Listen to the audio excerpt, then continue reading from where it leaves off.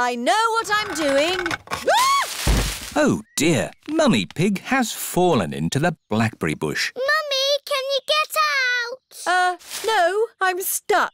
You're stuck in a thorny bush like Sleeping Beauty. What? Once upon a time, there was a princess called Sleeping Beauty. One day, she fell asleep in a thorny bush, and she stayed there for 100 years. Yes, that's a nice story, Peppa. It is Suzy Sheep. Hello, Peppa. Hello, Suzy. My mummy is in a blackberry bush, and she'll be there for 100 years. Like Sleeping Beauty. And she'll be rescued by a handsome prince who will give her a kiss. My mummy is having an adventure. I wish my mummy would have adventures like that.